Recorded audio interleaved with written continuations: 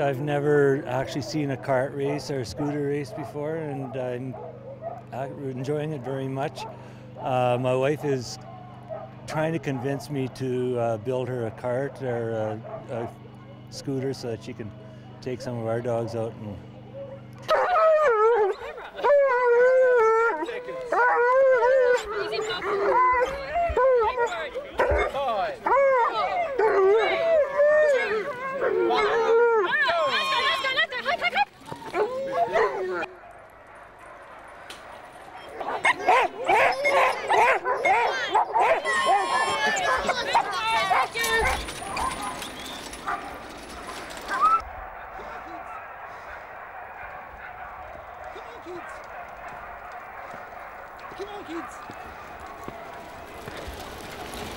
Good kid.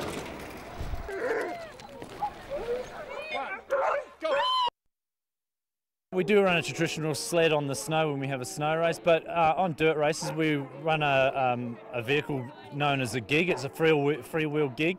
It's so we can run on dirt. Obviously we can't run a snow sled on dirt, but yeah, being Aussies we adapt and we modify things to our climate. So yeah, we're pretty inventive in that way. So.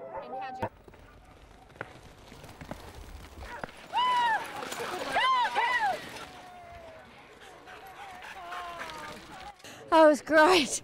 The truth, the cold temperatures, the dogs really flew around. It was fantastic. The dogs went really well, better than me.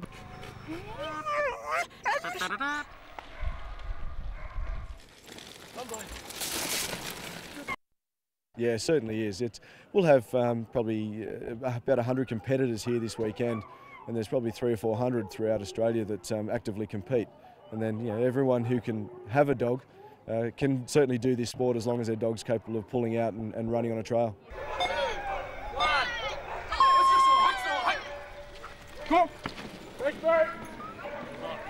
It is.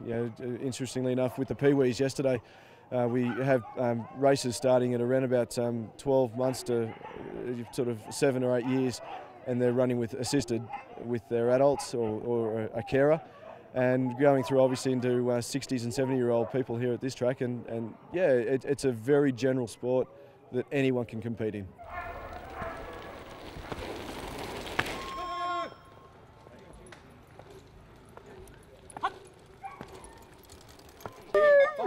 You're going to work. 1, 2. Ready? 1. Go. That's it. We don't need him. That's all right. Thanks, Ian.